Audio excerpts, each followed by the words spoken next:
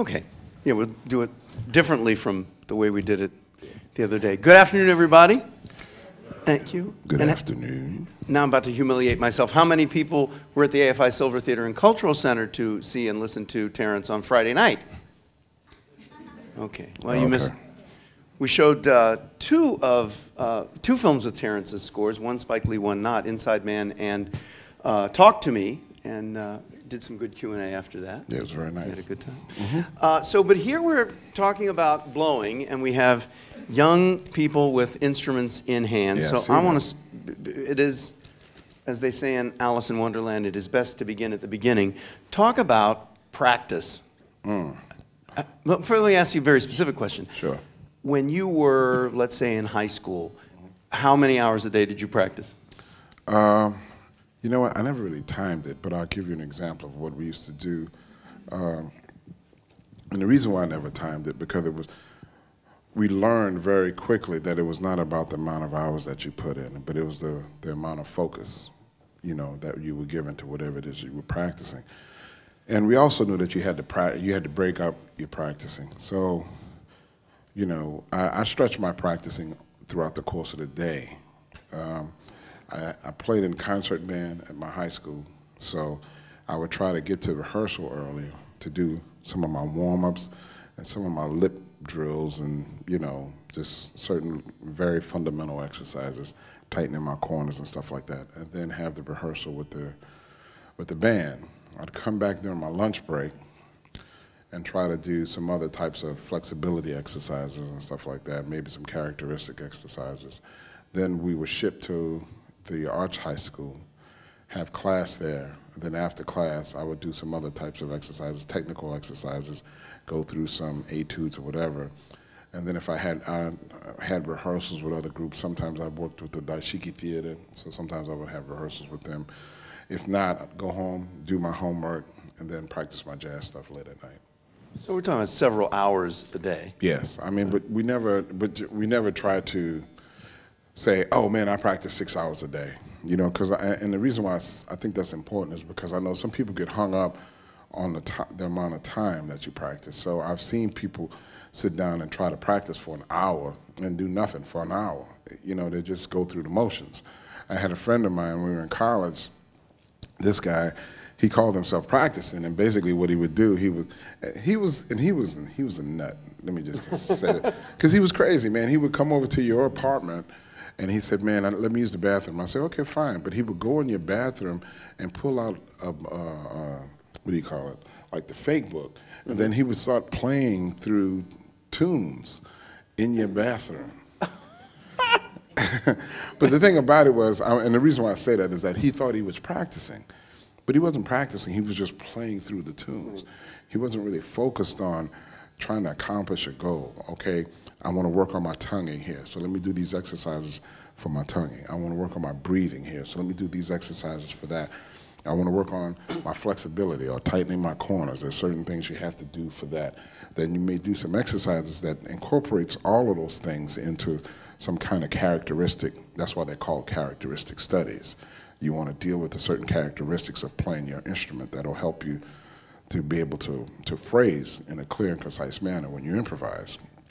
You know, that's the type of practicing that you need to pay attention to. So, and you'll find that you probably will practice longer than that way than any other way. I think the thing about it, with practicing, really what you have to do is to come to terms with what it is you can't do and what it is you need to do to get there. That's what practicing is really about.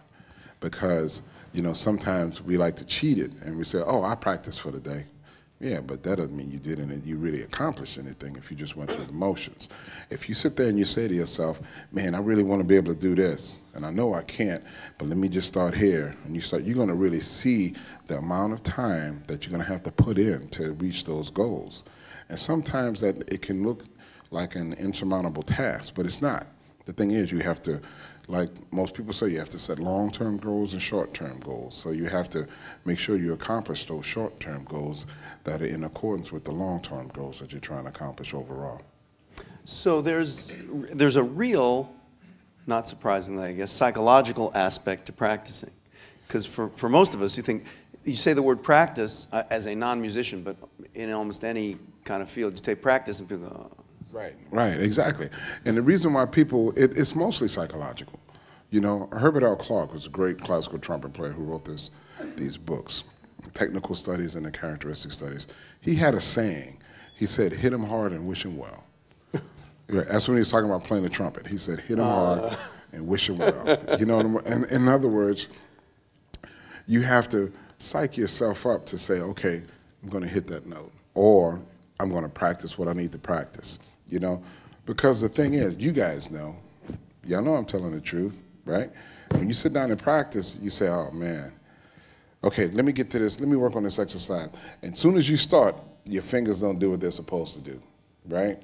So you go, well, damn, let me break that down and you start to see that that's going to take a little longer than what you thought. Then all of a sudden you realize, well, wait a minute, I need to take in more air. So then that's breathing. You're going to have to work on that and say, damn, okay, then I'm going to get that together. Then you got to articulate. There's some phrases you got to do, right? You say, wait, that's not smooth. So you start to see the list starts to build, right? So it has nothing to do with the physical part of it. The physical part of it is just you going through the motions of doing it and paying attention to what it is that you're doing. It's really the psychological part of it, saying that, okay, I know that there's a lot of stuff for me to tackle, but the thing is, if I start, every day I do it, I'm closer to my goal. Every day I don't do it, I'm further away from my goal. And this is the challenge that I always give, you know, students. I always tell them all the time. I said, look, do me a favor. I just did it to one of my students at the Monk Institute. Hopefully she's doing that right now. I need to call her, you know, give her one of those unexpected calls. You're practicing, you know. This is the telephonic foot in the ass. Exactly. I live for those calls. I used to get those, man. My teacher. I still get them. Bill Fields. You use them. You still need somebody to keep you on it. Of course, man. But one of the things I told her, and I tell you guys this, okay, if you don't believe me, let's just do a test. Practice everything you're supposed to practice the way you're supposed to practice for 1 week. Just do it for 1 week. That's not a long time. Just do it for 1 week. Just commit yourself to getting up and doing everything that you're supposed to do every day for 7 days. And I promise you, I'm just as sure as the sun rises every day and sets, that you will feel the difference at the end of the 7 days. Now here's the trip about it to me. I usually do this after the week, but I'm not going to be here for a week, so I'm going to tell you this right off. Okay, when you finish that after a week, multiply that by 4, and think about where you'd be after a month, and then just do the math. Multiply it by 16. See where you would think about where you would be after 4 months of doing that. And here's the other analogy that really scared me to death about practicing. Well, there was two. The first one was, you don't have to practice because there's somebody on this planet practicing right now. Somewhere. It's true. We don't know the person. We probably will in the coming future. Right. We don't know them. But right now, at this moment, somebody's doing everything they're supposed to be doing. So you don't have to practice. That's okay. Go ahead and just hang out and chill and have a good time. But here's the one that really got me. My teacher said, he said, look, man, he said, nobody never stands still. You never stand still. You either moving forward, oh, I'm sorry, in your case. You're either moving forward or you're moving backwards. And the reason for that is because while you think you're standing still, the earth is rotating and time is moving on while you think you're standing still. So while everybody else is moving forward, you're actually falling behind. It's true, and there's something that I hadn't thought of. One of the things we celebrate in jazz particularly is the spirit of competition and the fact that competition tends to make artists better. I mean, it's true in comedy writing, it's true. I mean, you're collegial with colleagues, but at a certain point, I mean, if you write like in this building, I work on the Mark Twain Prize every year, and at a certain point, yeah, all the comedy writers are backstage, but you want to kill out on stage, and we use metaphors like that. But that really begins even with practice, that competition, right? You're competing against somebody who could be halfway around the world who's practicing more than you are. Yeah, but when you're younger, that's a motivation that's used. I guess now, at the age that I am now, for me, it's all about practicing, and I'm competing against myself. I'm competing against myself, and I know that's a cliche that everybody uses, but it's really true. And the thing is, I'm competing against myself because I've gotten to this age and this stage in my career. I don't want to get to another stage, let's say next year, and have regrets. I just don't want to have it. I want to give it my all. I don't want to be able to say I coulda, woulda, shoulda. You know what I'm saying? I want to be able to say, look, it just wasn't for me.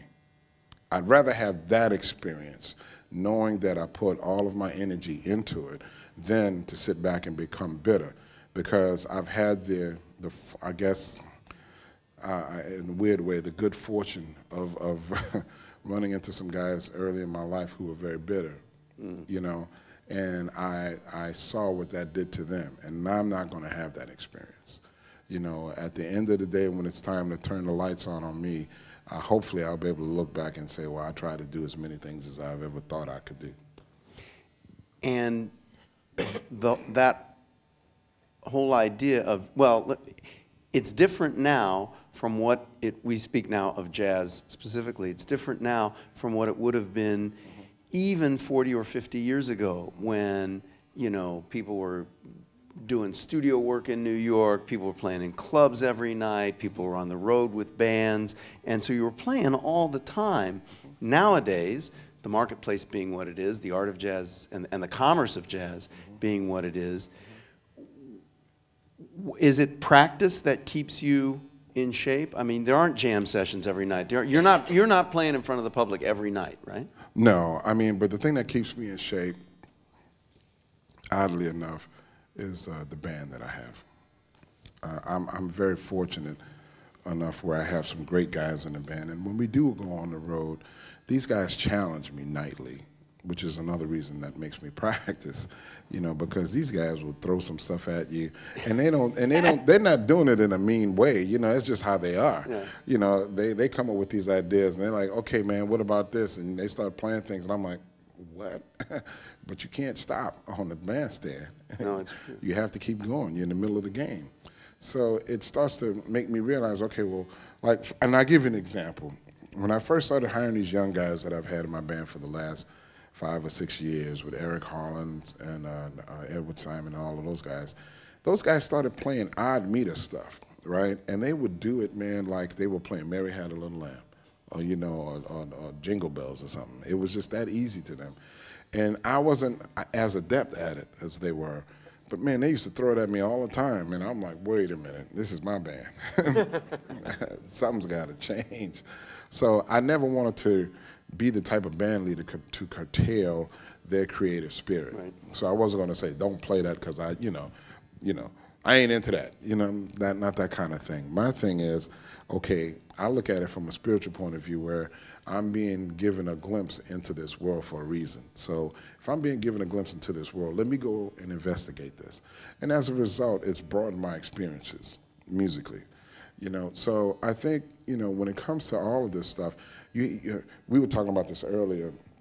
One of the things I think you guys should understand is that in the midst of practicing and trying to develop, you always have to keep your eyes open to all of the possibilities that are in front of you, because, you know, how do I say this? Like, when I was a kid and I listened to Miles Davis and Clifford Brown, I had this vision of what the jazz world would be, or I had this vision of what it was. And, you know, when I got to New York, I was looking for that, and that didn't exist. And it kind of blew me away, because I kept feeling like I missed something. You know, I kept feeling like I wasn't a part of something. But then it took me a moment to realize that I'm a part of now, you know, and now is valid. What's going on now, this is our statement that we're making. I kept looking in the past. That's not going to come back. It's only a reflection of where we were and what happened. In the midst of practicing and trying to get better, you always got to keep your eyes open to what's going on in front of you, because the analogy that was given to me was the one of a person driving a car at night on the highway, on a 2-lane highway with no lights on the road. The only lights you have are the lights on your car, right? You drive with confidence, knowing that the road is in front of you, only being able to see maybe 20 or 30 yards in front of you. But you still continue on, and you don't look back. So that's the analogy that I use for my career. You know, like people say, what do you see yourself doing, 10 years from now? And I have visions of doing things 10 years from now, but, it'll all change. It'll all change. It'll all change because something will pique my curiosity, And the other thing, too, is while you have those long-term goals, don't etch them in stone, please, because life will be so boring if you knew everything you're going to do for the next 10 years. Well, and you might, more's the point, you miss an opportunity, especially if you work on the father of one friend of mine called the exciting creative cusp of life. This usually means not making money. Well, I was going to say rent. But if you have this like fixed idea that this is what your art is and nothing else, then something that could have pulled you in a really progressive direction, you may miss it. Man, I feel so bad when I go to Berkeley and when I go to all of these schools and I go to the film department. And people say, well, man, how do I become a film composer? And I go, dude, I don't know. Really, because I had no aspirations of being a film composer, right. None whatsoever. I had no aspirations of being an educator. I was going to be Miles Davis. Yeah. I was going to walk around. I wasn't going to do interviews. Everybody was just going to be mystified by everything that I did. You know what I mean? That was going to be my career, and I was going to be cool.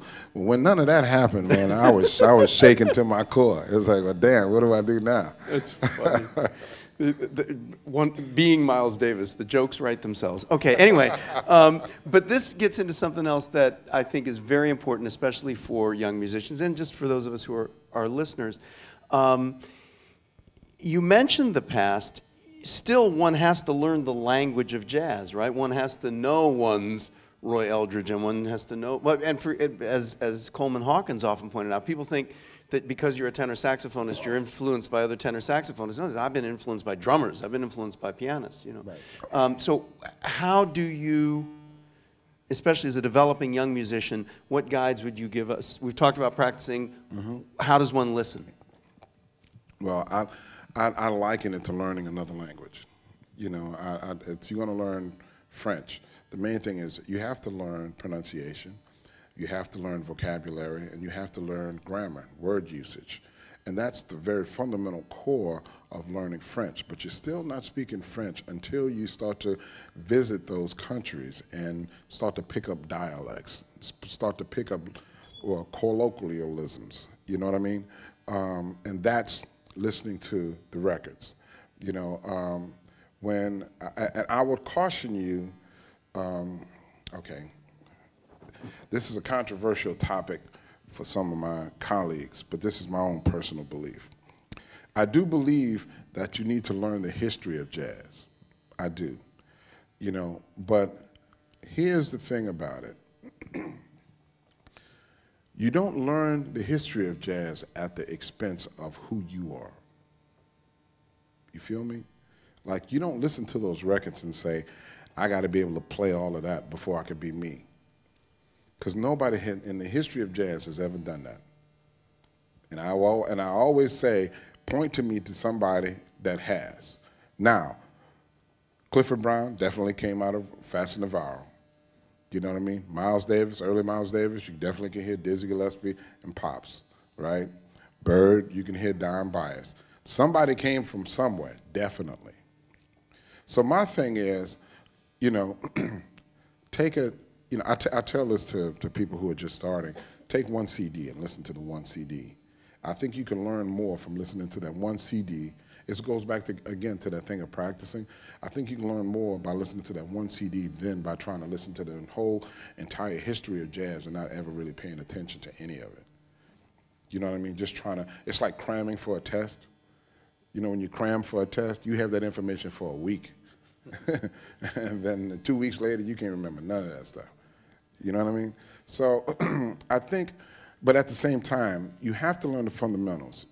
So when you learn those fundamentals of French, and then you start to go to these countries to learn, to pick up all of these dialects, then you have to figure out what it is you need to say.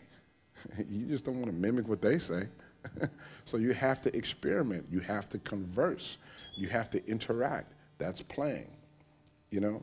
So once you start to understand and get a handle on it, you still have to really be comfortable with who you are, what it is that you have to say.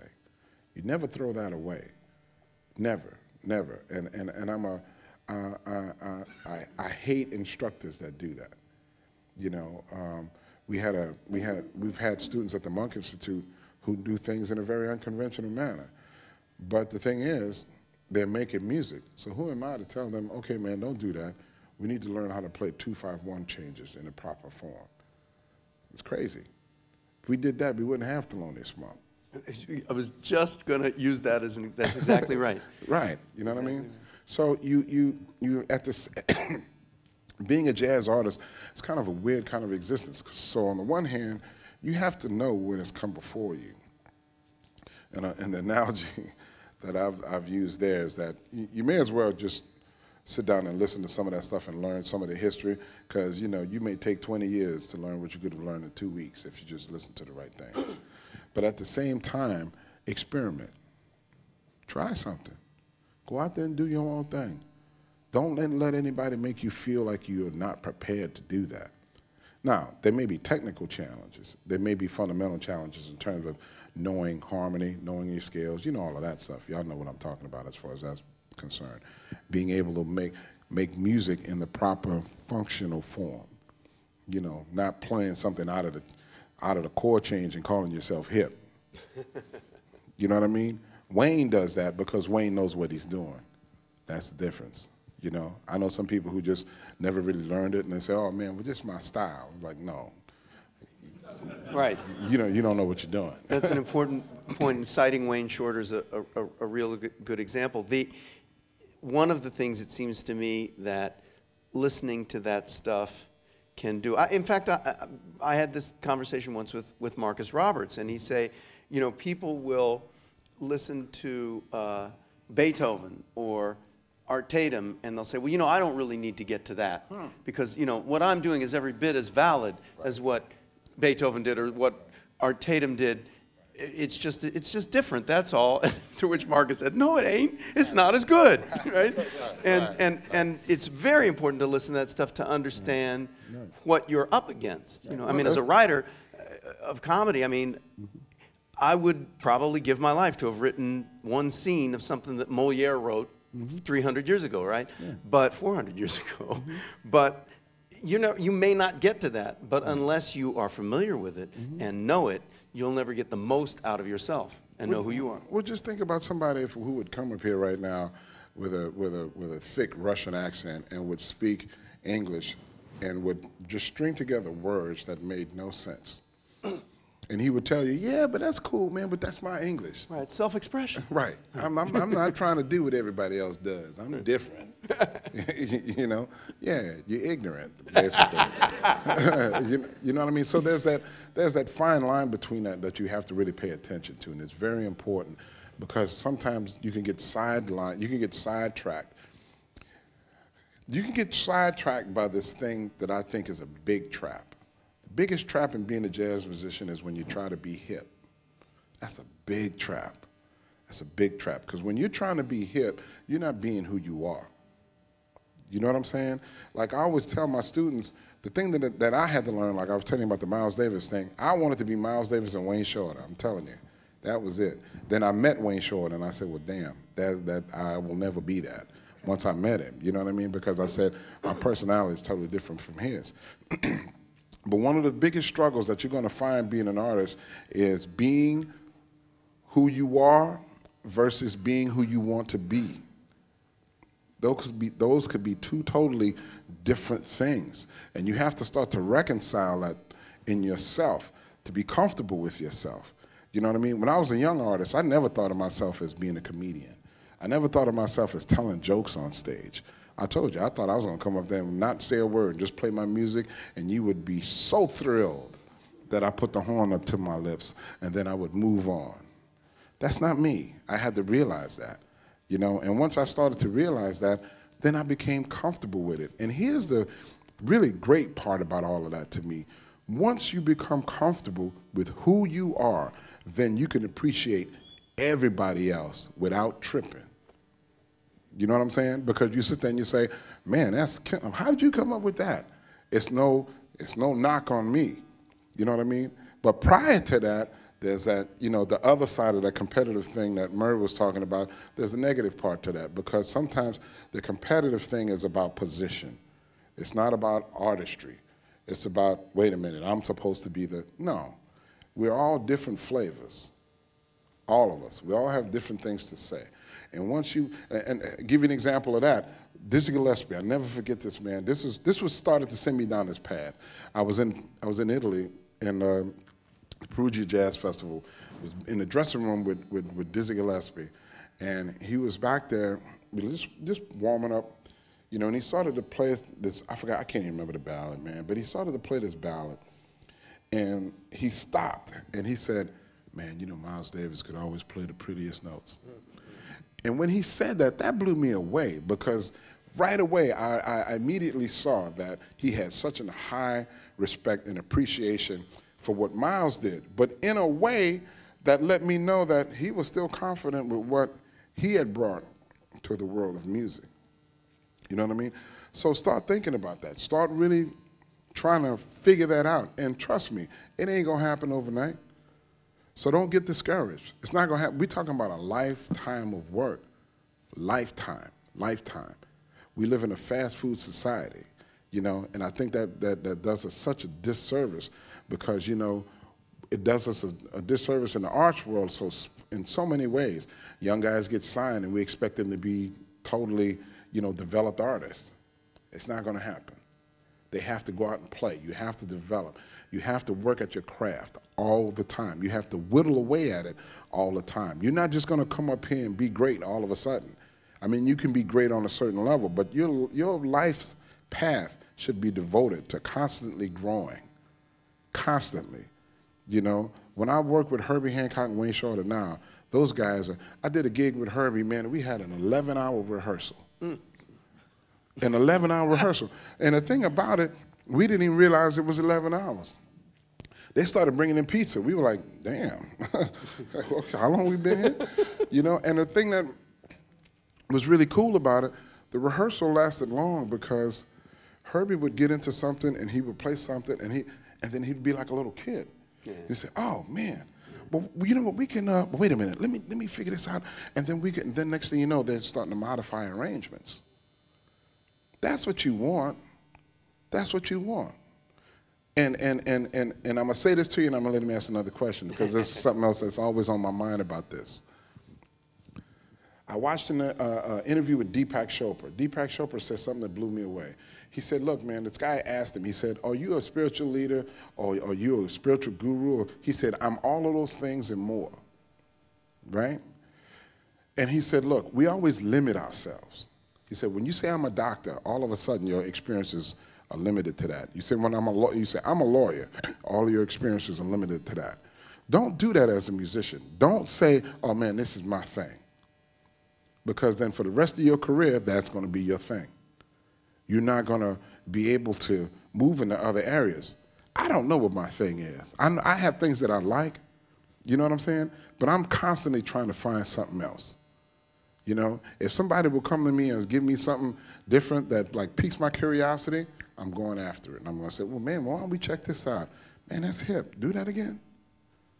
But when you sit there and you say, oh, this is my thing, all of a sudden, okay, this becomes your thing. That's your thing. But what about all the other stuff in here? Don't limit yourself. Don't limit yourself, because then all of your experiences are going to be extremely narrow. This dovetails very well into what I was going to ask as the last question until we hear some of these young men with a horn, as somebody once wrote.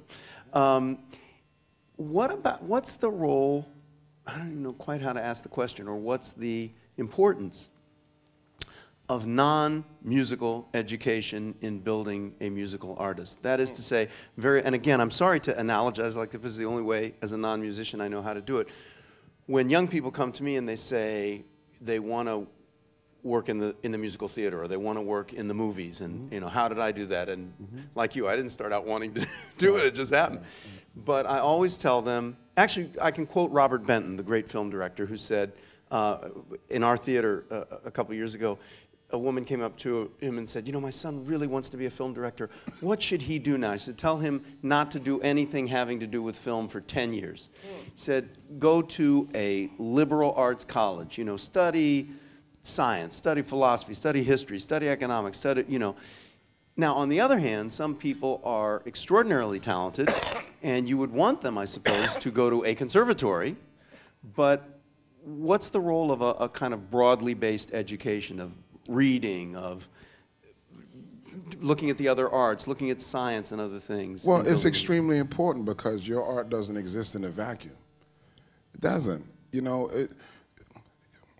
I am always constantly reminded of the fact, you know, that I'm not just a musician, because when I woke up this morning, my little girls were talking about, can we go downstairs to the breakfast buffet? You know what I mean? So, I mean, that takes me out of the realm of being that hip guy I was talking about earlier. You know, then you sit there and you start to watch current events. You start to see what's going on socially. You know, I have fascinations and other things that I read about all the time. You know, and I think all of those things play a big role in how you develop as an artist. Because what does it mean to be an artist? Does it mean that you're just going to study as much music as you can and come out here and dazzle us with your musical prowess? No, because your music has to touch the souls and the hearts of people who are coming to hear you play. So the thing is, all of these other things become very important because that's the common ground. That's the common area that we all vibrate and relate to, right? So, you know, it's very important to study other things. It's very important to read. It's very important to read about art, read about poets, read about painters, read about other musicians and other different disciplines, classical musicians. Stay up on current events.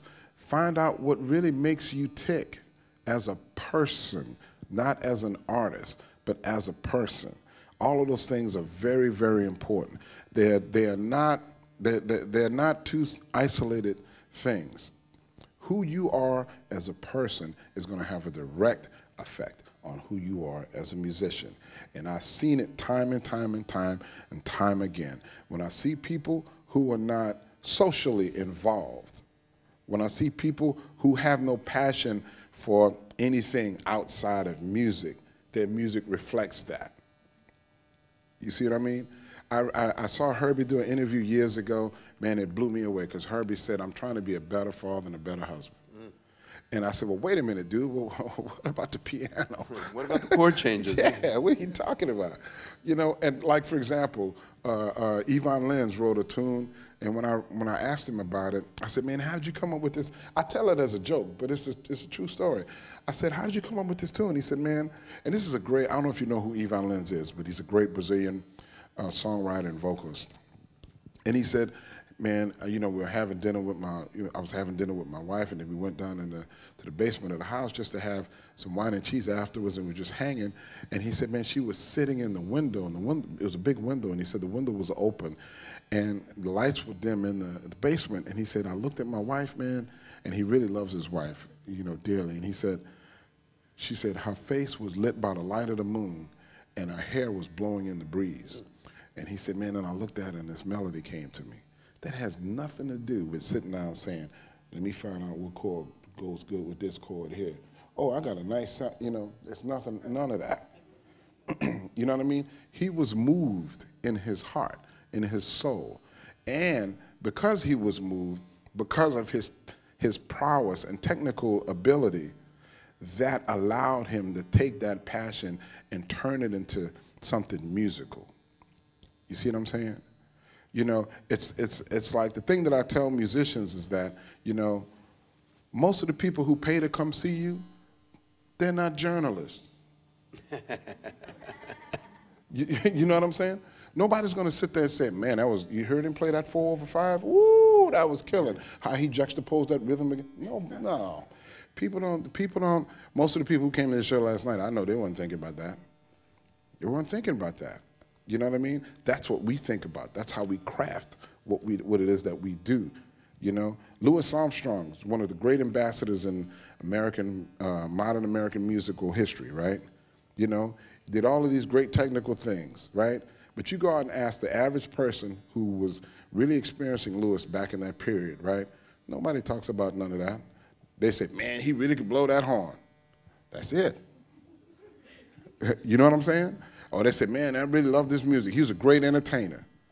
Nobody's sitting on there saying, man, you heard how he could do that thing and play that, man, he played that raised 9 sound on the back of that thing, man, and then he turned around and then did that pentatonic thing. Nobody does that. Only musicians do that. And I'm going to tell you what Art Blakey used to say about that. Stop playing for musicians when they come to your gigs. Stop playing for them. You don't play for them. You play for people who come to hear music. Because if you're going to play for the musicians, they're going to try to get in your gig free.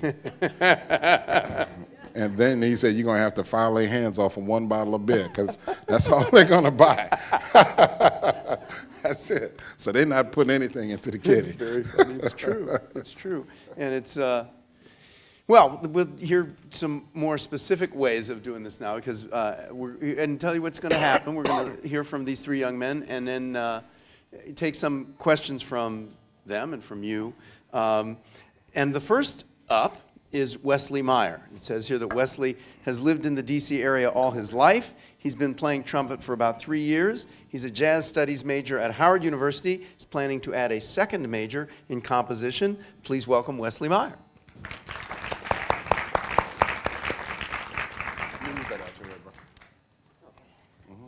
And I'll recuse myself a little bit, and it is a master class. The master's here, so you conduct class. Okay.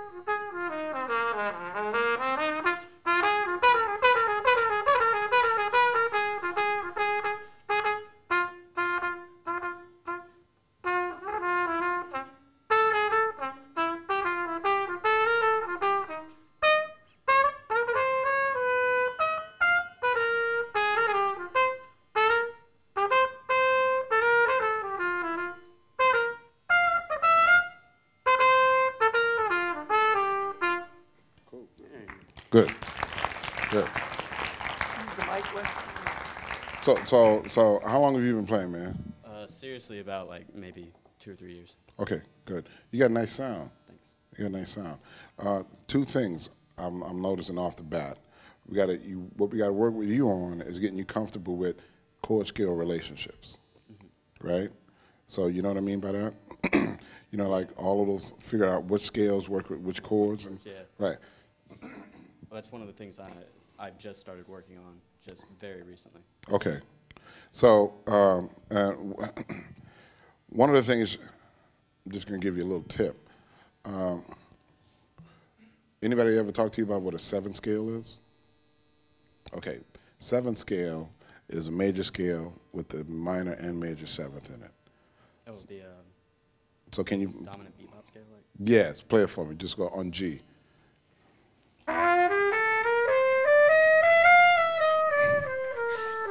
Okay, all right. Now, another thing. Don't swing. That's a big misconception.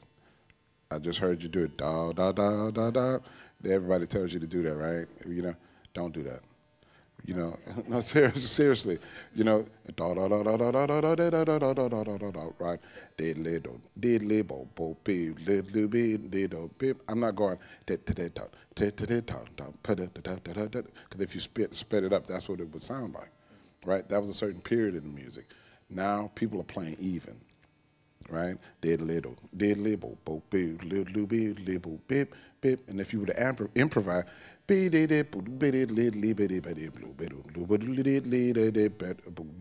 I'm singing everything I'm singing is even, not okay? Now, but here's the biggest thing. You have a nice sound, right? So that tells me you have a certain amount of wind capacity available to you. But here's where you're making your mistake. What you're doing is you're cutting off your air in between the phrases. You're going ta ta ta ta ta ta ta ta ta ta ta ta, right? You have to look at your air. Okay, I need a chalkboard, but we'll do this without a chalkboard. You have to think of every phrase that you play, right? Think of it as being a whole note in terms of your air. You know what I mean by that? So when you say,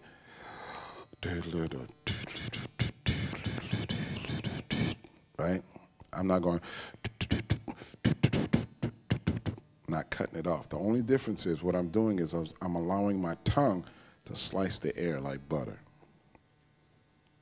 right? So then you get that smooth flow, all right? So try it. Try it. Just play the melody. Now don't, just think about it. Don't count. Okay. Now automatically you sound a lot better. Y'all can hear the difference, right?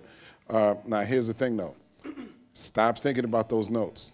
You hit that F, and then when you went to that E, you say, oh, I gotta go up and hit this E. So you cut that F, you cut the note off, cut the air off on the F. Just hit them hard and wish them well. You know what I'm saying?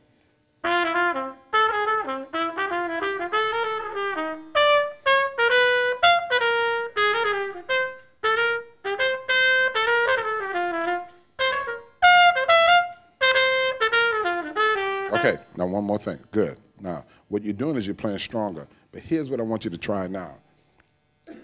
What produces the sound on the trumpet? The air. Thank you. Not the tongue. Right? So don't hammer the notes with your tongue. You don't have to do that.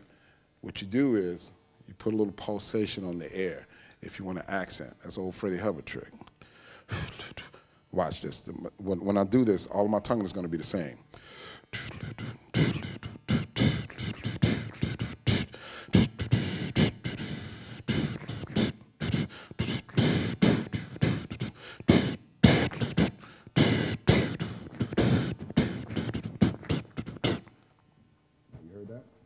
That's all air.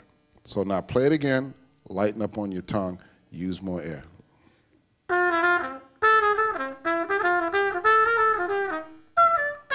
See, okay, now, right. Now you saw how you cracked that E? That's because you're so used to going dot with your tongue. Now you see where you got to tighten your corners and use more air so you can lighten up on that tongue. There's not more stuff to practice, huh? Yeah. Start making that list. There you go. No, but that's cool. But you see where that'll help you out a great deal? Yeah. Cool. Thank you. Wesley Meyer. Now let me ask, it's a master class for listeners too, so let me ask you this. I heard what you said about even notes. Yes. Which, I don't know, may have something to do, here. sure thing, which may have something to do with, I'm thinking of Latin music and how much of it has, how its influence has grown, and you think of those even eighth notes with a lot of Latin rhythm. But when I hear you, I hear players in your band, I hear all kinds of players too, who play in that even way, but still it swings. Yes, and the thing for that comes from the drummer. King, ting, tick, kidding, tick, kidding, kidding, tick, kidding. But if they play straight, if they take out, it's all the accents. Ting, ting, tick, kidding, tick, kidding, kidding. If they go ting, ting, ting, ting, ting, ting, ting, ting, ting, ting, that stays even. You know, and the hi-hat, ting, ting, ting, ting, ting, ting, ting, ting, ting, ting. That's what makes it swing. Any music, you think about it, even dance music, right? It's the consistency of the beat is what gives you the groove, right? All of the other stuff is called style. Right. Swing is a style, as Exactly. they always say. Exactly. But you're saying, especially for the fundamentals, Right. you want to keep it straight. Well, you got to keep it straight because you know you want to be. That's how you're going to develop your phrase and develop your technique. You know, and develop. And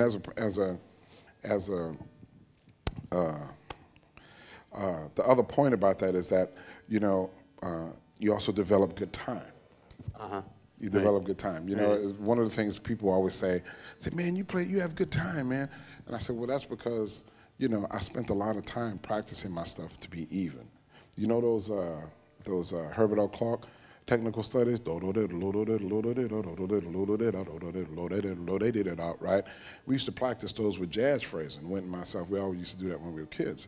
And when we practiced it with jazz phrasing, we used the metronome. And we didn't go, yeah, we didn't do that. I see. Yeah. All right, it's good. I'm glad I asked.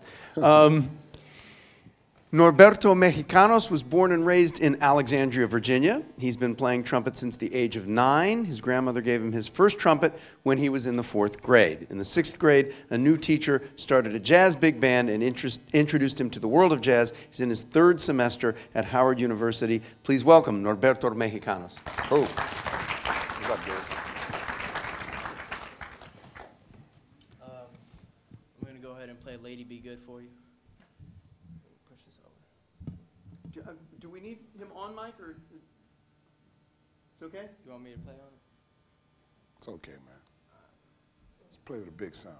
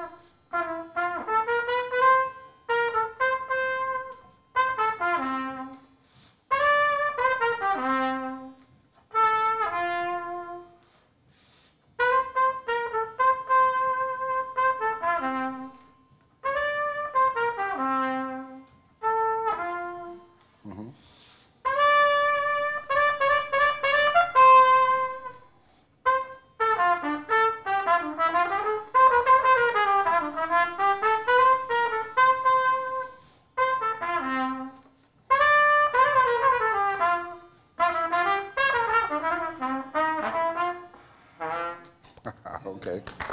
All right. Good. Okay, the first thing that I'm hearing with you, obviously you studied the language a bit, right? So one of the things that I'm hearing with you, like if you were at the Monk Institute, the first thing I'll start dealing with you is fundamentals. Fundamentals. Because here's the first thing. You're holding back on your air. You're saying, you're trying to be so controlled with it, right? That's the reason why you have to really get this together, the corner thing. Like with Clark Terry, man, he always said, man, he used to work on his corner so tight, felt like he could bite on a brick. You know what I mean? And if you, don't worry, man, I'm happily married, so it's okay. But feel that. You feel that? Yeah. It's pretty hard, right? Right? Okay. You want to make sure that that's strong so that it controls the air, because you want your air to be like a water nozzle. Okay. You know, when you have that back pressure coming through, it'll just go all over the place. But if the water nozzle is there and it's really strong, it can direct it. Okay? Now hold up your horn. Let me show you something. When you play a note, as soon as you take in a breath, from the very first note, your air starts to go this way. And all of those notes go out further this way. So you got to constantly use more air with the phrase until you take in another breath. Okay. All right? So I want you to play that melody again, right? The way you did. And think about going, now, so I'm not telling you to play loud. I'm just telling you to be open. Okay? All right. It's just registering. Sure, no, I understand.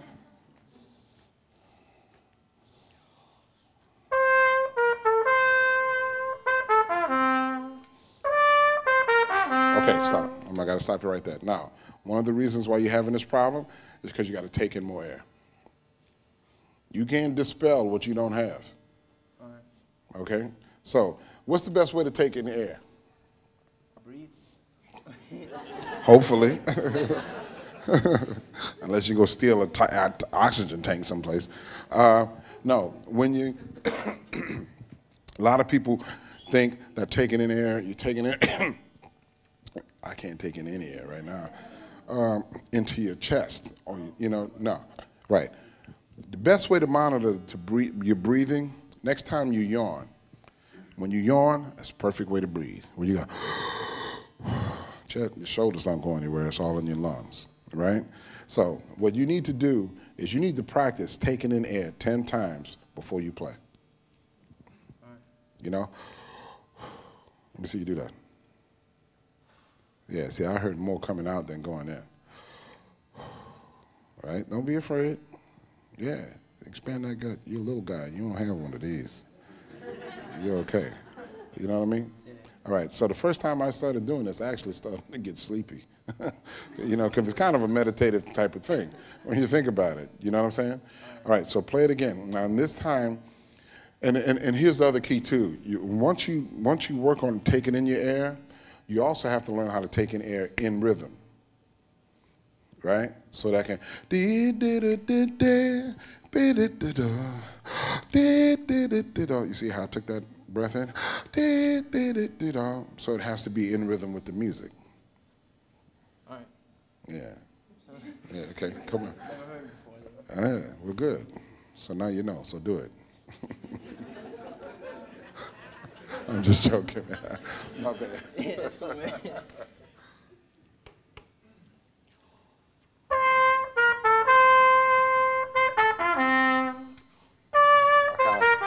Got to get you in the habit of taking it. Can you see how he's not taking in a lot of air? See, now they're not even trumpet players. Okay, but here's the thing, because what I see you doing is a normal thing, and it's very good because we need to point it out. It's a normal thing some trumpet players do. You take in the air, and then there's a momentary pause before you go back out, because you're trying to set your chops, right? So you gotta. Your lips, I'm sorry for the lay people out there. So what you have to do is, you have to practice going, all right? So I'm gonna give you an exercise to do that. I want you to play from, da, what is that? Is that a G? Da, da, da, da, da. All right, I was close enough. Okay, so I want you to play from G, F sharp, G, F, G, E, G, D. You skip the E flat, okay? Now, when you do that, I want you to do it without the tongue. It's called the high attack. All right. Okay? Try that. So hit every note with that. Yes, you're gonna slur from the first one all the way down. Okay. But the first note is, yeah.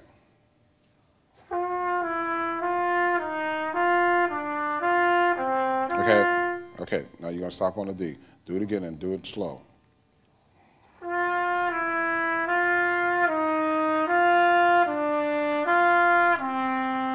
Okay, do it it soft, soft.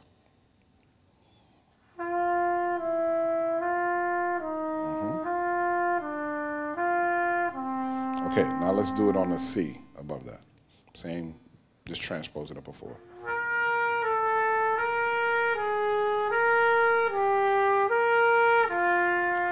Do it again, do it again.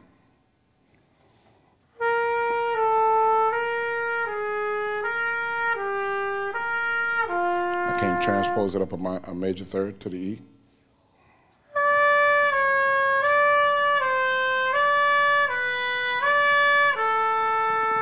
Softer, softer.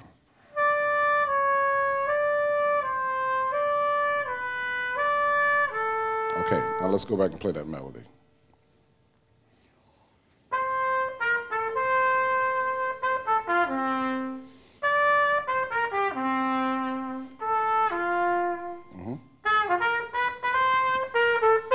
More air, more air, more air. Keep going, keep going. More air.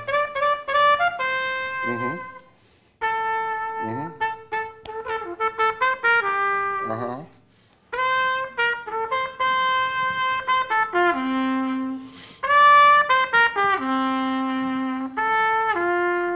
Now, can y'all give him a copy of this so he can? Now, is it me? Did y'all hear the difference? Yep. Absolutely. That's just with doing this within 2 minutes. So that's, again, that's the thing, like doing it in 2 minutes, multiply that by practicing a certain amount of time a day. Norberto Mexicanos, ladies and gentlemen. All right. Good, man. Thank you. But the other thing, before you go, there's the other thing I wanted to talk to you about. Oh, I'm sorry. The other thing is, also, you're going to have to work on your lip flexibilities, right? Because what you're doing when you're improvising, you're trying to hit all of these notes, right?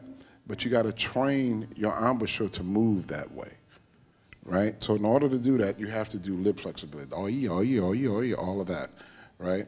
And that's going to allow you to gain clarity along with this breathing exercise, because this is going to allow you to become more accurate in terms of hitting the center of all of those notes. Right now, you're not hitting the center of them because your embouchure is not strong enough, right? So you have to do those daily drills that are boring, but they're like curls. They're like, seriously, they're like curls for your, okay. But they're like curls, okay? All right, cool. Thank you. Cool. Thank you.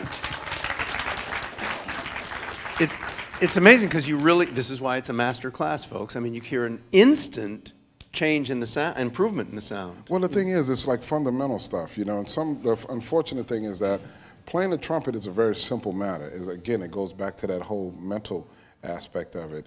The mind is the thing. My trumpet teacher always say, playing the trumpet is like 90% mental. You know, because the physical thing we learn, but then we forget. You know, we don't pay attention to it. But when you start to deal with the fundamentals, and the thing about it for you guys, you got to make the fundamentals habit.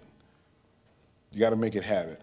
I've seen Clark Terry play. He takes in the breath, man, even when he's not even thinking about it. It's just part of his being. It's just part of what he does daily, and that's why he's so great. And, you know, I'll tell you another story. I interviewed Kenny Burrell, the great guitarist, one time, and I noticed his breathing. He's a guitar player, right? So I asked him about his, first of all, it made me look good because I asked a very hip question. But I said, tell me about your breathing. He says, oh, he says, you notice that? He said, yeah, well, he says, I always try to breathe with my phrasing. Right. And, you know, because it's a different part of your body that you're, but your body is ultimately the instrument, right? Well, the reason for it with pianists and guitarists is because they will play like run-ons if they don't. Yeah. If they don't. And I've seen it. You know, I did a session with a pianist who didn't breathe, man. And me and Branford, we were on a session, man. And we couldn't play none of the music, man. The lines were. It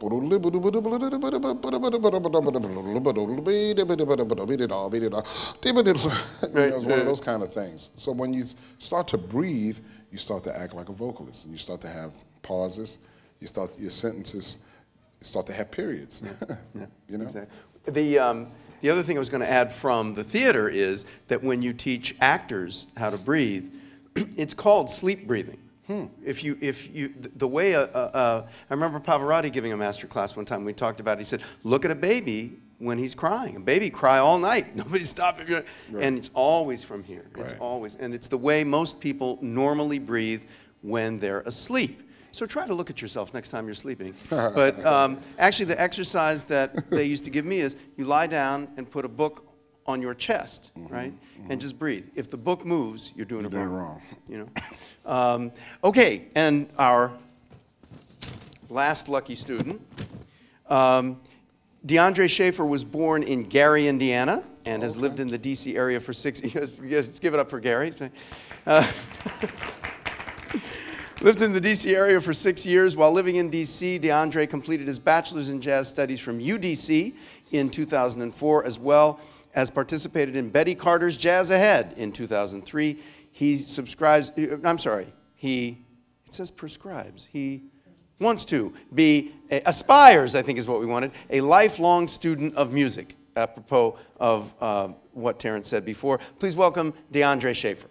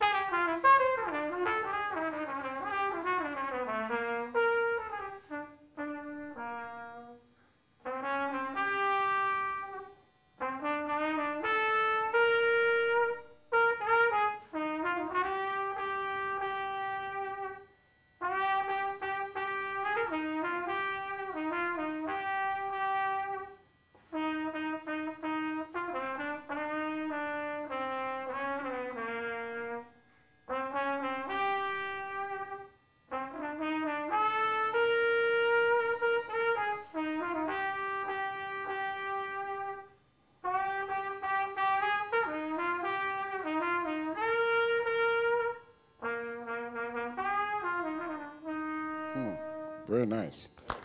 Pretty. Pretty, man. Pretty. Pretty. Now, you got a very nice, dark kind of tone, right? Really smooth kind of sound, right? One of the things I would tell you is the same thing I was telling my man, air. That's one of the things I'm hearing. You should work on the size of your air column. Because you notice when you went up to the higher note the first time, you kind of missed it, right? It was all because, only reason why you missed it is because it wasn't there. It's just very simple, you know what I mean? And I'm gonna tell you this, this goes for all the trumpet players. I have my student in New Orleans doing this, you know. You gotta exercise.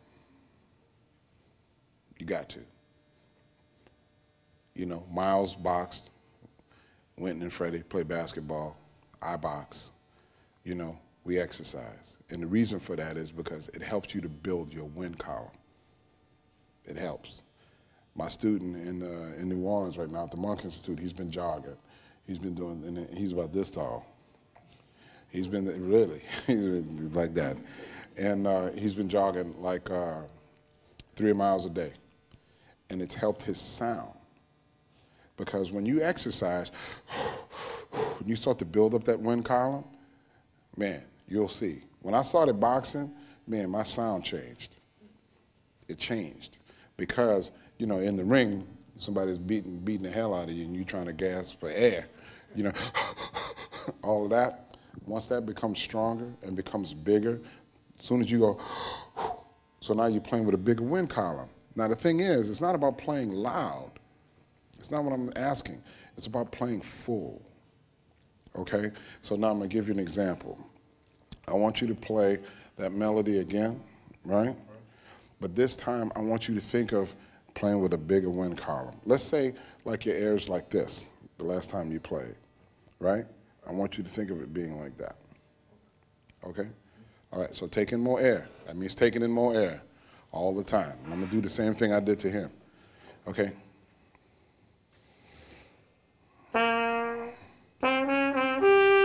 All right, stop. You sound different already. Mm-hmm. From the very first note, right? It's fatter. You sound different already. All right, let's go again. So you just shucking and jiving the first time. Come up here with all that mess. Man, come on and play this, man.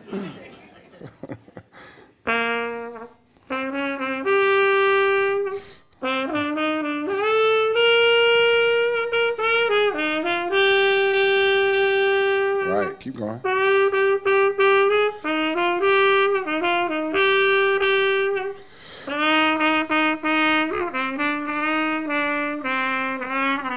Okay, now we get into that. You see when you did that, ba-da-da-da-da-da, right? That's where you're gonna have to work on your flexibility and tightening your corners. Because sometimes the devil, you ever heard that saying, you know, old folks used to say the devil's in the details?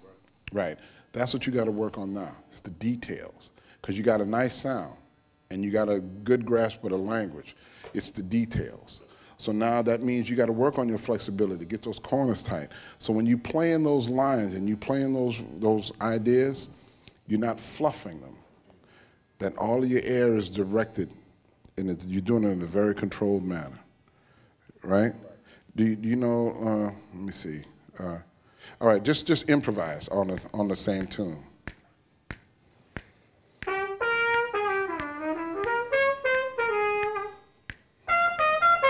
Okay, now, all right, I hate to do this as a jazz artist, but you heard that first phrase you played? Can you play it again? Yeah. All right, now this time when you play it, when you get down to the bottom of that phrase, give that phrase just as much air as the first part, okay?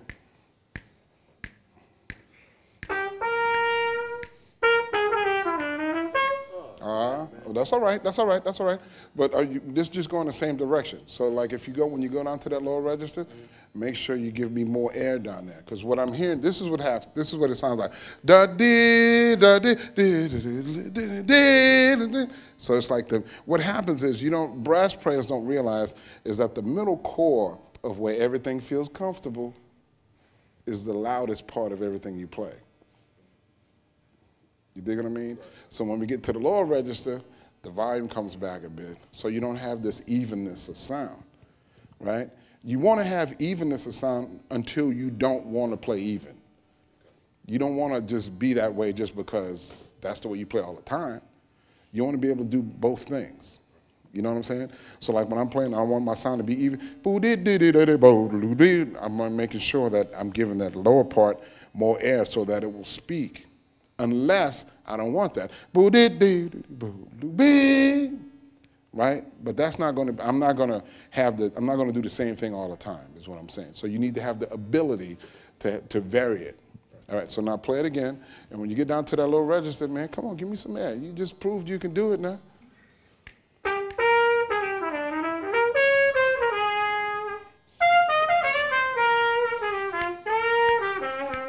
Right. Oh, man, come on now. There you go. You saw how when y'all heard that? Yep. You hit that E flat down there and it spoke. So now, what does that mean? That goes back to what we were talking about earlier. It's mental. You already can do it. You're just not thinking about it. Right? So go back and start thinking about it. You want to be even from bottom to top. Even from bottom to top. Even in time, even in sound. Right? Until you don't want to play even. You dig what I'm saying? You just don't want to be that guy that does that all the time, because when you do that, they check out. Because there's no surprise. You're predictable, right? You don't want to be predictable. What you want to do is you want to take them on a journey. And the only way to do that is you got to have as many variables in your bag as possible. Because you want to go, it's like boxing. Boom, throw a jab, throw a jab, throw a jab. Yeah, throw a jab. I'm going to fake a jab, now and throw a left. Bam. You don't want to throw jabs all night. Okay? All right, cool. Thank you so much. Thank you, DeAndre Schaefer. So one thing that occurred to me, and especially, and I wasn't even going to ask it until you said it is, a lot of it's mental. I don't know if this is fundamentals or if this comes later in one's development as an artist, but it's also a self-serving question as a lyricist. Does knowing the lyrics of the song help? Oh, great deal. It helps a great deal, you know, because you're trying to tell a story. And that's what he's talking about is what I was trying to explain to you guys earlier about it not just being about music, it's about being about life. You know, I was telling him earlier last night when Raul Madon sang Change Is Gonna Come, I got very emotional listening to those words. You know, when he gets to the bridge and he says, and I went to my brother and I said, brother, help me please. You know what I mean? That stuff, you know, hit me hard. Plus his performance of it, and that's when music to me becomes magic, and it's very magical and powerful.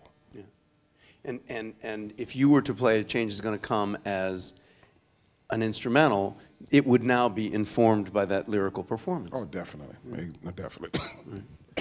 Also, very often I find that, and some people are very orthodox about that. I remember Jimmy Heath saying, yes, absolutely, you should know the words of every, and he said it also helps you remember changes if you know the lyric. But then he says there are other people like Johnny Griffin, he doesn't want to know the lyric, he doesn't want to, you know, and he plays gorgeous ballads and everything else. But very often, as listeners, I think, even dedicated jazz listeners who are into the music, very often, sometimes, you know, the lyric is sneaking into our head as we're listening. So if you're aware of it, it helps us too, I think. Oh, yeah, well, I just talked to Herbie the other day, man. Herbie, we were having this conversation about this last record that he did with Joni Mitchell's music.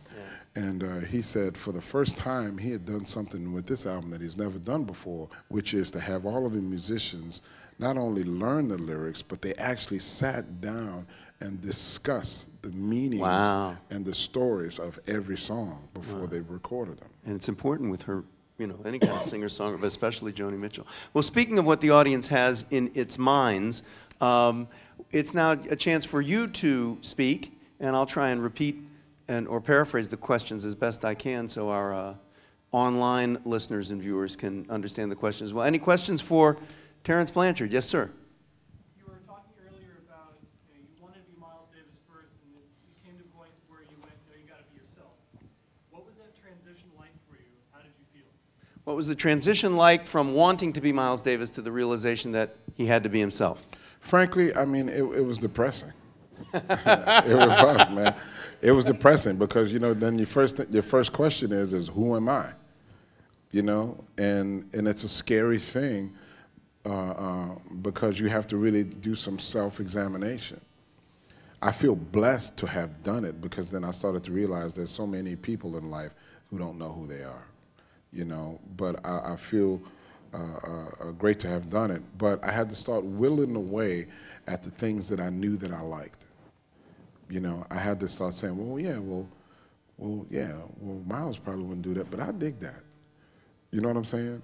And then, by the grace of God, I met a lot of my heroes that, you know, just confirmed my notions.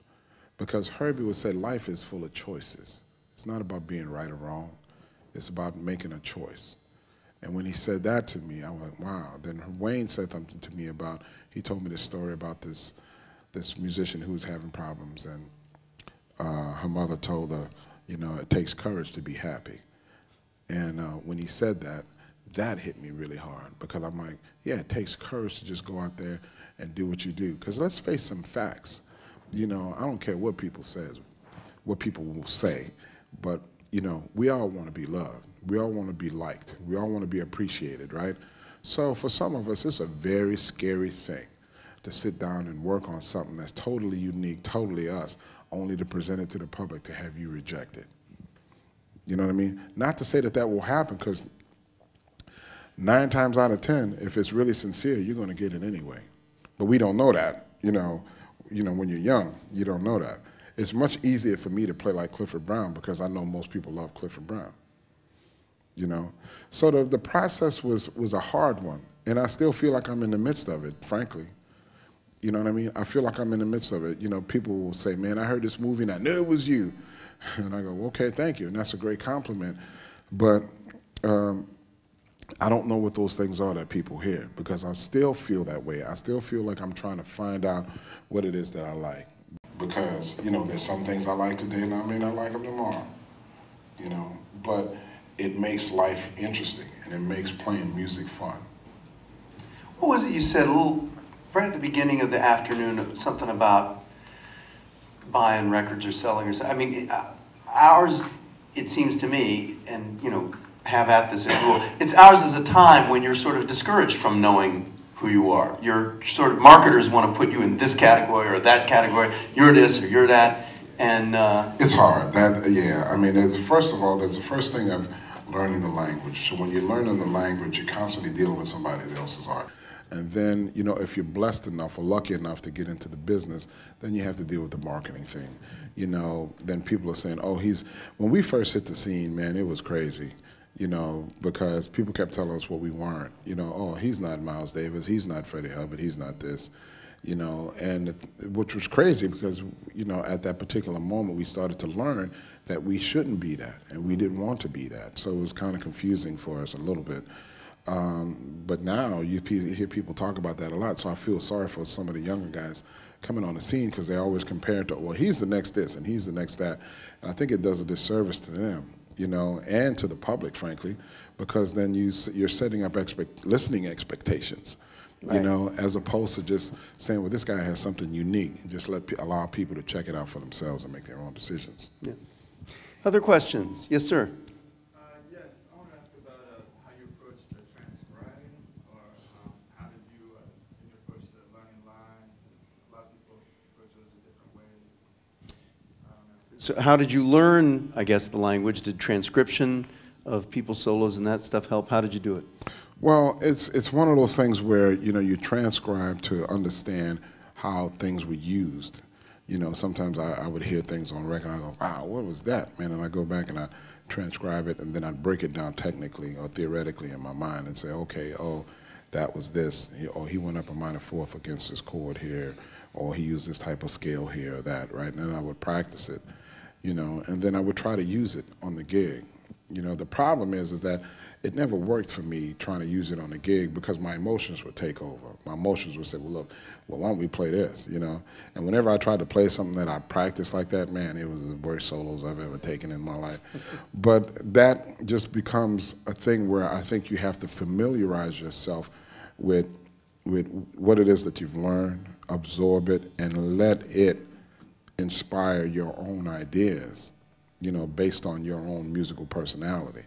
Don't feel that there's going to be this magical moment when somebody's going to come down and dub you. You know what I mean? You know, you have to kind of do both things, you know, throughout the entire process. That's been my experience. You know, when I was taking off Clifford Brown solos, I would take those things off and I couldn't play them. I mean, I could play them technically. I learned the solos, you know, and they helped me, inform me of how to play changes. But when I would play them on the gigs, it wouldn't work. So when I started just trying to go for my own, I was making a lot of mistakes. But I was making a lot of mistakes in that language of what it was that I was learning. You know what I mean? So I didn't realize at the time, I was so consumed with not making mistakes, I didn't realize that the transcriptions were definitely helping me. You see what I mean? Because they were showing me the path. They were showing me a way to approach it. I hope I'm making sense. Was that a daily practice, or is that like you just heard a line, you're like, oh, let me get that line, or you like every day I want to transcribe something? No, I didn't transcribe stuff every day. No, because for me, I like to absorb things. You know, That's the type of person that I am. You know, it drives my wife nuts, you know, because I'll listen to the same song. Well, good thing we weren't dating back then, because I know she probably wouldn't be with me now. But I would listen to like the same thing over and over and over again, because I was just so fascinated by it. And for me back then, I was trying to figure out what jazz was. So I would listen to the solo, then I listened to the piano, then I listened to the bass, and then I listened to the drums. I was just obsessed with it, you know, and I'm the same way now. So I didn't transcribe every day. I tried to really absorb what it is that I was dealing with at that time.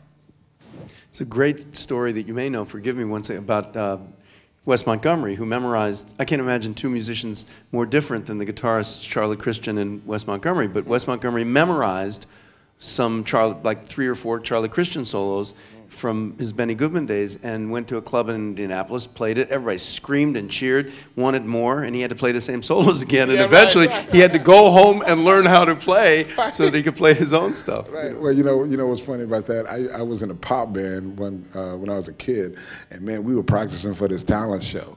And we practiced these 2 songs for this talent show. You know, it was an R&B funk band, man. We got to the talent show, man, and we played the hell out of these 2 songs, man, and it was great. Next thing you know, the woman said, "Play another one." Right. And we were on stage like, Play what? Yes, sir. First of all, great concert last night. Thank you.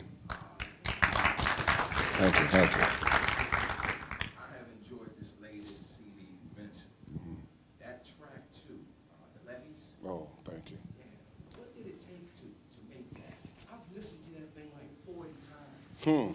Yeah, I'm serious. I'm deeply moved by that. So speak to that.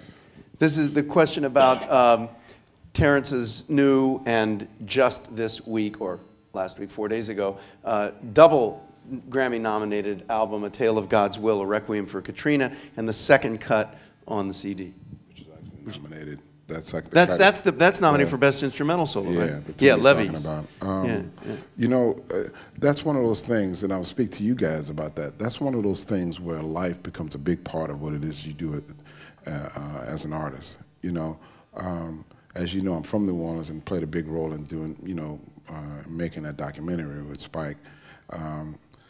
And when it came time to record that music, man, I had already heard so many stories from different people about what they had gone through. You know, when Winton and the Lincoln Center, they did the benefit, the higher ground thing for all of the New Orleans musicians. It was amazing because there were so many musicians from New Orleans there, man, and I don't think any of us saw the show live, because we were all backstage asking each other the same questions, like, how are you doing? What happened to your home? When you going back? Is everybody cool? Where's your family? Is everybody all right? That was the mantra that you heard from everybody throughout the entire night. Then, you know, going back to New Orleans, and then on that particular thing, Levees, there was a gentleman that I seen in all places of Baskin Robbins. I was with my little girls, they wanted ice cream, so we go into this Baskin Robbins, and this guy comes in, and he recognized me, and we started talking, and he was telling me, he was 73 years old, and he was telling me how during a hurricane, he was stuck on his roof for 3 days with 2 women who were 72 years old. And he said the water was up to the roof, and they were on the, you know, the pitch of this roof, and it was difficult for them. So the 73-year-old man jumped in the water and swam, and he saw this canoe. Went and brought the canoe back to his house and tied it up to the edge of the house just so the women could have something level to sit in. They weren't trying to leave because, you know, he didn't see any sense in that. He said he just sat there until the rescuers would come. He said it was frustrating because they heard helicopters flying overhead, you know, the whole time. And he said in the middle of the day that the sun off the water was extremely hot. So I'm sitting there listening to that, and he said the thing that was really out about it is that you could see other people on other roofs stuck in the neighborhood. So, you know, when I'm playing that arrangement, right, I'm thinking about that. I'm feeling that. And there's a certain type of outrage, there's a certain type of frustration, and there's a certain type of just sorrow that I feel whenever I think about that. So when it came time to write the arrangements, if you listen to Levees, it starts out with the strings, right? Well, the strings represent the water that guy was talking about. how the water was everywhere. He said it was everywhere, you know. So as he's talking about it, right, as the strings go on, I'm trying to create a scenario by which you guys hear that or feel that, you know. And then when the band comes in, the band to me kind of represents just the whole notion of people wanting to be rescued and not being rescued, to be on a roof for 3 or 4 days in a situation like that. And then the trumpet represents people screaming for help and not being heard. So you know, that's what I thought about when I made that arrangement, you know. And it's one of those things, like I was telling you guys, it's not numbers, it's not chord changes, you know what I mean? It's not rhythms, it's life. It's real life, and your music has to reflect what happens in your life. You know what I'm saying? It's like the wildest thing for me to be nominated for a Grammy for this particular CD, because I don't feel like it's mine. I don't feel like this CD is mine. I feel like this CD is just a reflection of what all of the people that I've known or the people that I've experienced have gone through this episode, this particular point of our history. You know what I mean? It's, you know, that's why I wrote on the CD there are 3 pieces called Ghost, and a ghost of Congo Square, a ghost of 1927, and a ghost of Betsy, because I really feel like, you know, there are these spirits that are helping us to get through this. You know what I mean? Last night when we performed it, I don't know how to explain it, but you don't think about music. You know what I'm saying? In that situation, music is the last thing on my mind. It's not about, let me play this hip substitution over this chord. No, that doesn't have anything to do with it. My mind goes back to that little guy in that Baskin-Robbins telling me how he was stuck on his roof for 3 days. I mean, I'd argue, not to, you know, just glad hand, but also the whole piece endows those stories with such a nobility and such, I mean, it's clearly filtered through your art, and Grammy nominations or no Grammy nominations, there's a reason you got them, you know what I'm saying? Thank you, thank you. Yes, ma'am.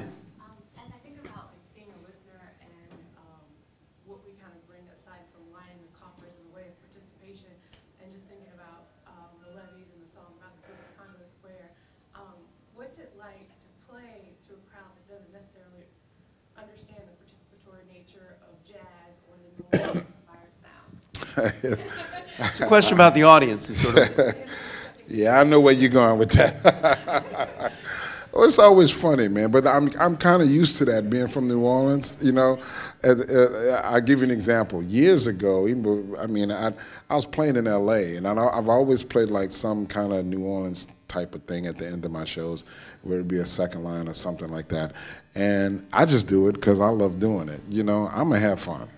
You know, I try to get people involved, and I think people were just a little reserved last night, but that's okay. That's just part of our culture, you know, being from New Orleans. And it was funny, man. I remember doing this thing in L.A., and playing at this club, and the club was packed full of people. And we're doing this thing, the drummer, he was Troy Davis. He was actually from Baton Rouge. So he's hitting that street beat, and we're doing the thing, boom, boom, boom, boom. And this one guy in the front, man, he couldn't help it. He pulled out his handkerchief, he jumped out, and he started doing this thing. Man, and I was like, go ahead, dog, dance, go ahead, do your thing. And the people in the crowd, they looked at us like we were crazy. I know they thought it was part of the show, but we were just having a good time. And I think it's fine. You know, I think some people are just not accustomed to that. And the constant reminder of that for me is when people come down to visit New Orleans. They come down to visit New Orleans and lose their minds. Yep. Yep. You know, they get down there and they say, oh my God. I had one friend, man, who came down. She came down for one day, hung out with me and my wife and some friends and everything. And she told me, she said, don't ever do that to me again. It took me a week to recover. The spirit of New Orleans is alive and well. The other thing is, don't forget the setting. It's the Kennedy Center, you know, and often people say, oh, I'm in the Kennedy Center now. I have to comport myself in such a way, you know, and it's a larger question. I think we have time for one more question. Yes, sir. Oh, I have a lot Advice for young trumpet players. How long have you been playing? Since October. So this will be 1.5 months. Do you have a teacher? Yeah, Okay, first thing, listen to everything your teacher tells you to do. That's number one. Don't think that and I'm just going to say this to you. Don't think that your teacher's going to tell you anything to hurt you or anything that you shouldn't be doing. Listen, that's the number one thing. Listen to everything that your teacher tells you to do. Do you play a sport? Yeah, I play basketball. How often do you play basketball? Practice is Monday and Wednesday. Are you pretty good at it? Yeah. What's your position? Don't know yet. Okay. Huh? Last year I was senior. You the center? So that means you getting them rebounds, scoring and stuff? Okay, now, the reason why I ask that is because you see how when you practice, you start to get better because you do it every Monday and every Wednesday, right? You have to learn the plays. You have to learn how to dribble. I know you have those dribbling exercises where you go up and down the court, right? So with the trumpet, you're going to have to play it every day. You're going to have to play it every day because you're trying to develop muscles. The biggest tip that I would ever give you is that realize that playing the trumpet is like being an athlete in that you have to train. You have to train your muscles to become stronger, right? And to do what it is you need them to do. You know, when you start to shoot foul shots, if this arm isn't strong, you're not going to shoot any. You're not going to make any shots. You have to make sure that this arm is strong. So you do that by building up, by shooting foul shots. Oh, I'm sorry, I'm left-handed. I wondered about that shot. Now you're talking. There you go. It's the follow-through. Yeah, you know what I'm saying? So make sure that you practice and play every day and make sure you do exactly what your teachers told you to do. And the other thing, I know you're young, but when you can and when it's available to you, go out and listen to some live music as much as you can. Okay? Cool. So I'm going to see you at my next show. We held this show over for a little bit longer than we were supposed to, but I just want to thank all of you, listeners and players as well. I want to thank our three wonderful young trumpet players for sharing. This is a hard thing to do. It takes some courage to get up here naked and put your lips to some steel and try and make, or brass or whatever it is, and try and make people happy. And I want to thank the master of the Masterclass, Terence Blanchard. Thank you so much. Thank you for having me, man.